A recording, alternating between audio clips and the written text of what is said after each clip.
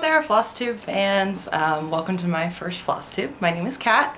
I stream here on YouTube as Cross Stitch Chaos. I also have an Instagram with the same name, so if you don't follow me on Instagram yet, go find me, Cross Stitch Chaos. I post my work in progress updates there all the time. You can also find me on Twitch. I have the username Cross Stitch Chaos. I've not uploaded any videos there. And then my gaming tag is ViolaCat03, so you can check me out on either of my Twitch streams, whether you want to watch me play The Sims or whether you want to watch me cross stitch. So I apologize for any background noise that we have going on right now. I actually have my windows in my house open. It's the middle of January. I live in Ohio and it's 60 degrees outside. So I opened all the windows in my house and the heat is turned off and it's amazing. If I could drive right now, I would be out driving my convertible. But I can't drive right now because the day after Christmas, I had a really bad kitchen accident. I ended up with first and second degree burns down my leg and on my foot. So I've been kind of housebound for the last 2 weeks. I'm finally to the point where I'm mobile, I can walk around. I still can't do shoes and socks and things like that. So I'm still really limited on getting out of the house. But in the meantime, I've been doing a lot of work on my cross stitch, and that's my cat trying to climb my leg right now. She'll show up eventually. She has to be in everything that I do. So I wanted to share with you guys some of my works in progress and let you know a little bit about what I'm doing, a little bit about me. So I'm gonna start with the one that I've been working on the most. I have what I call active works in progress. And I think everybody knows what I mean, where you have those projects that you started and you're like, I really don't love this. Or you get bored with it and you kind of set it aside and then it kind of gets buried. My craft room constantly looks like a tornado went through it. So it's, the active works in progress are out in my living room where I can actually get to them, whereas my not so active ones are in the craft room buried. So this is my main one that I'm working on right now. This is a Heaven and Earth piece. It's by Sherry Gerhardt of Mystic Moon Media. It's part of her Harry Potter series. This is Wisdom, which is the Ravenclaw crest. And you can see what I've got done of it. I'm working on page 4 right, well, it's not page number 4, but it's the 4th page that I'm working on right here. And I'm about a little over half finished with that page. So it's finally starting to take shape. You can see the edge of the shield. This is going to be the Ravenclaw crest. The bird kind of starts right about right here, and then its head goes over here. So I'm really excited that I'm not in just bland, boring stripes and solids now. The shield took forever because it was really slow moving because it's actually a ton of confetti. You would never guess that this, you know, kind of plain grayish looking shield was so much confetti, but holy cow, it was. So that's the main, kind of the main one I'm working on right now. I was working on another project, trying to get it finished by the new year, but after I got hurt, I was like, you know what, screw it. I want to do what I want to do, and in that case, it was my Heaven and Earth. So I've been working on this one. I'm now on a 9-day streak straight working on it. That's the most I've ever worked in it in one stretch. I started in October of 2016, so it's now a year and, what is it, 3 or 4 months old, and I'm only on page 4. So I'm not on track to finish it very quickly, so I really want to kind of focus on it. I want to do the 100 Days of Heaven and Earth challenge, where you put at least 100 stitches in for 100 days. So I'm on streak, like I said, I'm on day 9 of a streak right now on that. Where I've done at least 100 stitches, or close to 100. There was one day I did 70. But to make up for it, I did like 1,200 the day before, so it's okay. So I want to get that piece significantly more finished this year. That's kind of one of my goals. The other big piece I'm working on, this is the one that I was trying to get finished by the end of the year. And set aside, and all of my friends are asking me when I'm gonna finish this because they've been seeing progress on this. I've been working on this piece for 6 years now, and there's no excuse for me to not have it done. It's really not that big of a piece. I've done a piece almost as big in a year and a half.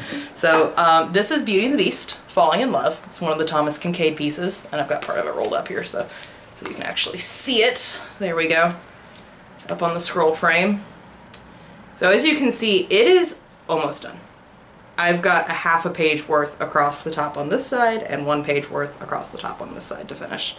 I believe it's 4 pages tall, so it's over 3/4 finished.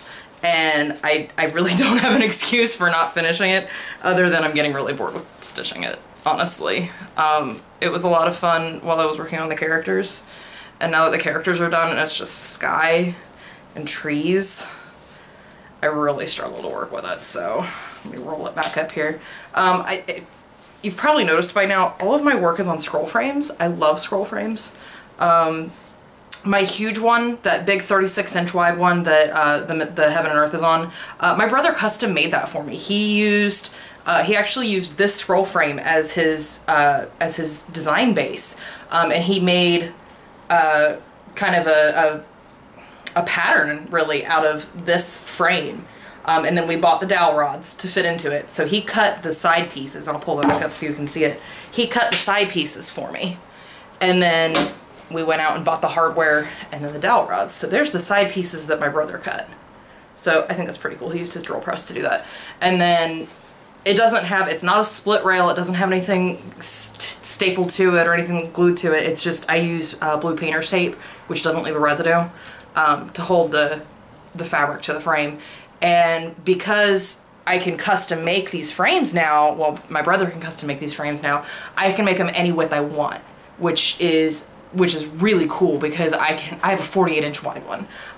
One of my projects that I have kitted up is a supersize Heaven and Earth, and it's the stitching shelf, or a stitch in time. I'm doing the stitching shelf version of it without the logo in the middle.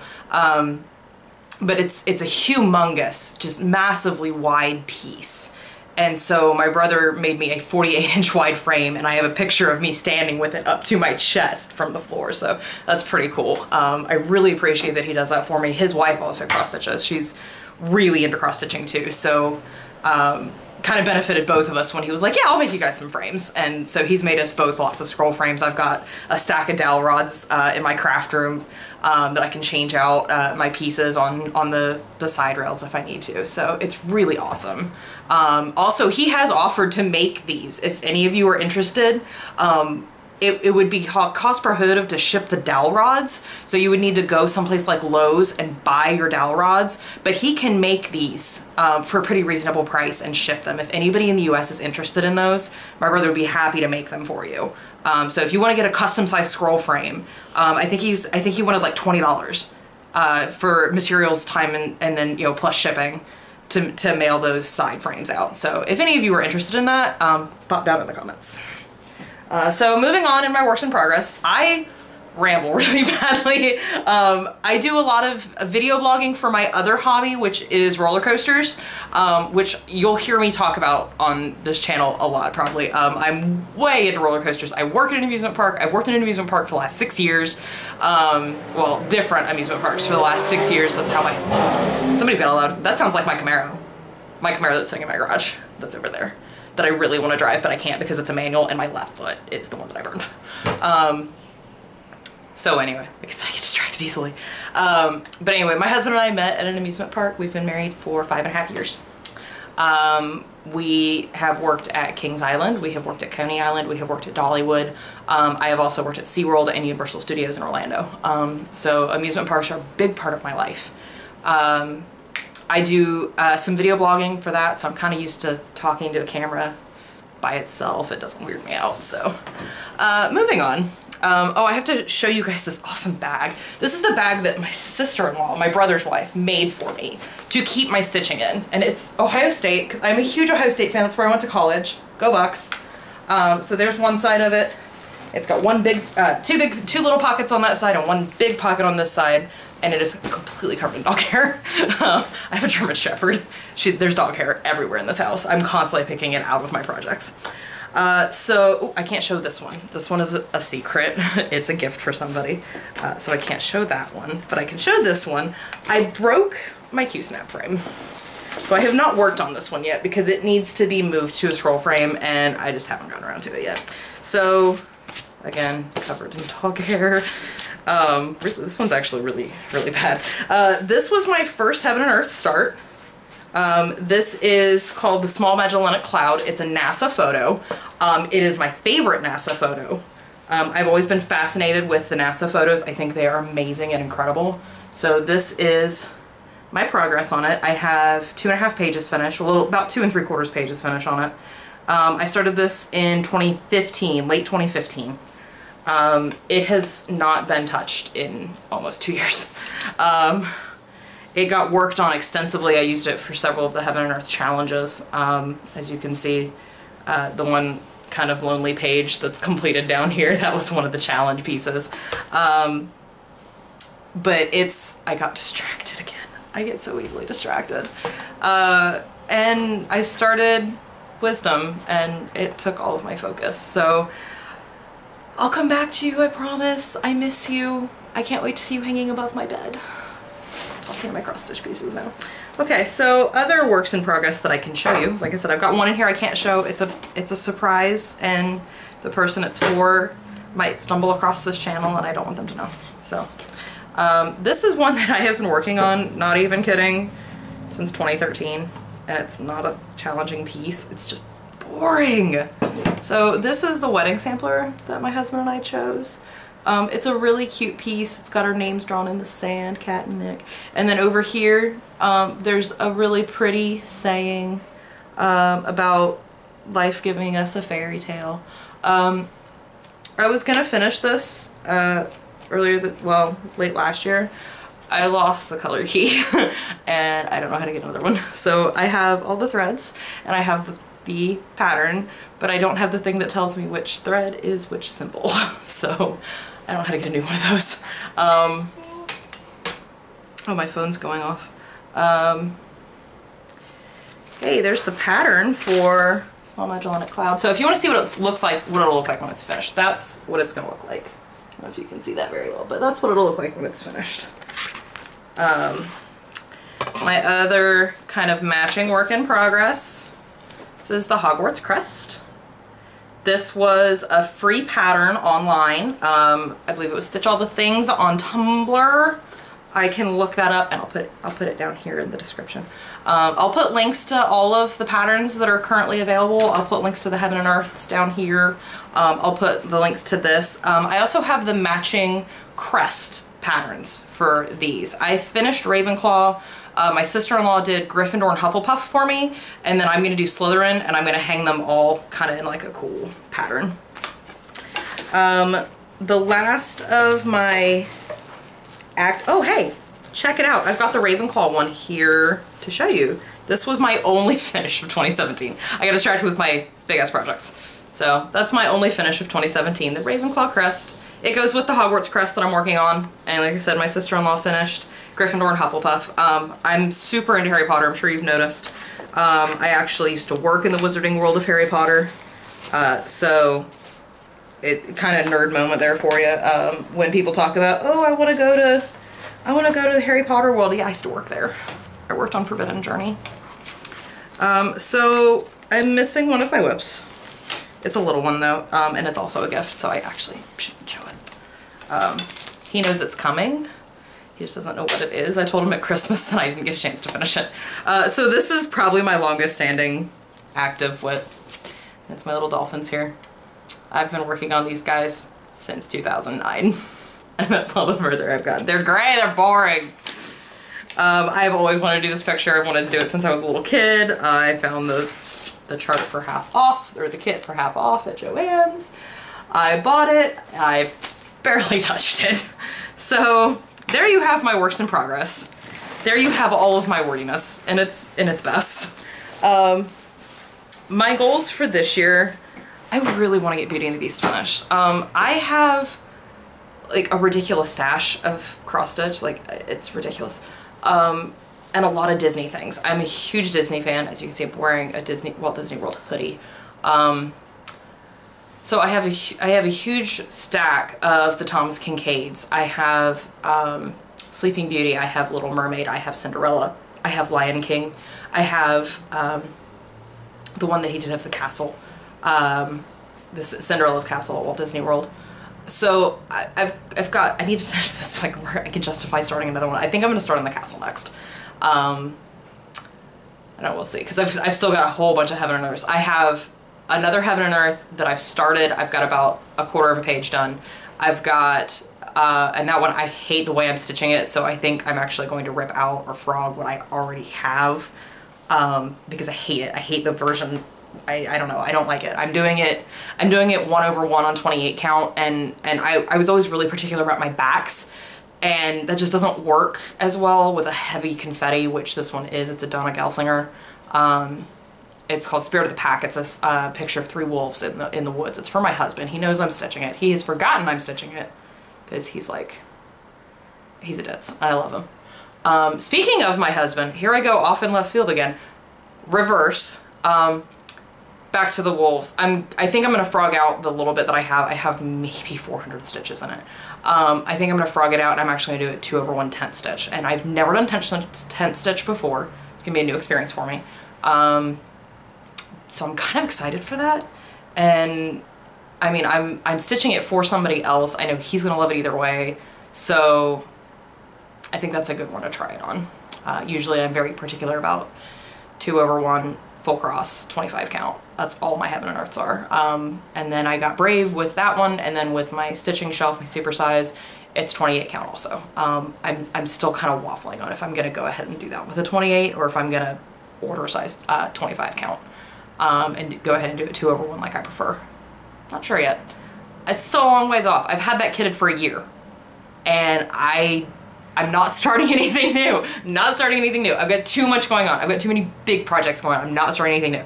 So, speaking of my husband, back behind me, these are his paintings. What is kind of crazy, my husband had never touched oil paints until about a 1.5 years ago. That was his first painting. And I'm like, what? Where was he hiding this talent? And so over here, I'm gonna show you some of his others. These are some of his other paintings. I love this one here. And then up there, I love his beach wave up there. It's just, I'm so blown away. So blown away by his talent that we had no idea he had. Let's get some of my kitchen trash out of the background. I'm sitting at my kitchen table, so, because the lighting is terrible in my house. Everything is backlit. So this is the only place where I could get decent lighting. It's a cloudy day, so natural light's not really gonna work. This is my overhead light. So if I look really tired, I mean, partially it is because I am, but it's terrible lighting. I'm gonna blame it on that. So yeah, that's me in a nutshell. I have no idea how long this video is. I know a lot of people really like long Flosstube videos, so I'm not gonna care about rambling because it's what I do. That's not gonna change. How about I take you guys on a tour of my house? Ow, I stepped on one of my frames. I'm gonna pop this off of here. I'm on a tripod, so come along with me. We're gonna go on a journey, and we're gonna look at, let go. There we go. We're gonna look at, don't look in there. Ooh, don't look in there. The kitchen's a wreck. We're still taking down Christmas. My husband's obsessed with Christmas trees. So we had 25 Christmas trees in my house this year. That's our main one. Don't look at the desk. Shh, you can't see the desk. You can't see the desk. But yeah, that's the main tree. One of 25 trees. This is my makeshift craft table right now. As you can see, my sewing machine and all my fleece sitting on there. Because I can't get in my craft room right now with my bum foot, which is down there all wrapped up. Yep. So there's my sewing machine. My serger's still in the other room. There's my Disney tree. Remember how I said I'm in love with Disney? These are all Disney ornaments. By the way, I'm going to try to do future videos live. I don't have enough subscribers right now to do mobile live, so hopefully that'll be coming in the future. So I'm going to take you around to some of my finished projects. So this up here, this was a kit. Can't remember who made it. Oriental Butterfly. I finished that a long time ago. Gosh, probably 10 years ago. There's my neighbor's RV. This little kitty here, he took me a long time to finish. Again, with the boring. I don't do boring colors well. They take me a long time. So he sat half finished for a long time. But that's my little kitty. This is my husband's wolves. So I'm trying to get the reflection off of here, but it's not working very well. Okay, so there's my husband's wolves. That was, I believe, a Janlynn kit. That was an anniversary present 2 years ago. This is the biggest thing I have finished so far. The mama tiger and her cubs. and framed. That is about 3 feet long. You can see it's above my couch with my doggie on it. Hi doggie, that's Heidi. Heidi's a white German Shepherd. And she's very happy to be on camera right now. She says, hi guys. She's an old girl. She's about 11 years old. She's a rescue. So she'll show up because she likes to stick her head in everything. So over here, on this wall up here, this is actually the first cross stitch project I ever finished. I was 11. Made a little Tweety bird on purple fabric. First thing I ever finished. And this is kind of my pride and joy. Teresa Wensler's The Castle. That is kind of my pride and joy. I love that one. I've always been so proud of it. I finished it in a year and a half. I do have one piece that is missing right now. I'm going to show you this one over here. This is something my grandma did. My grandma made that for me.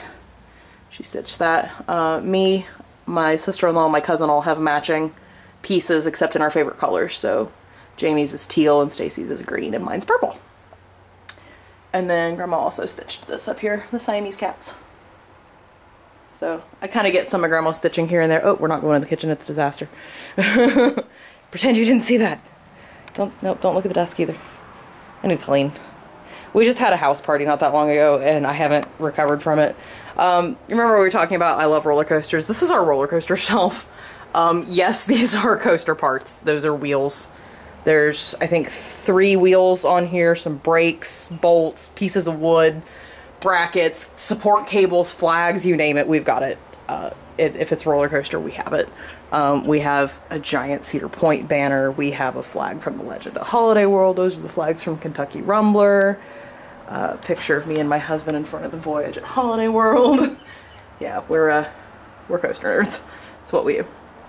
So anyway, I'm missing a piece right now. One of my finished pieces.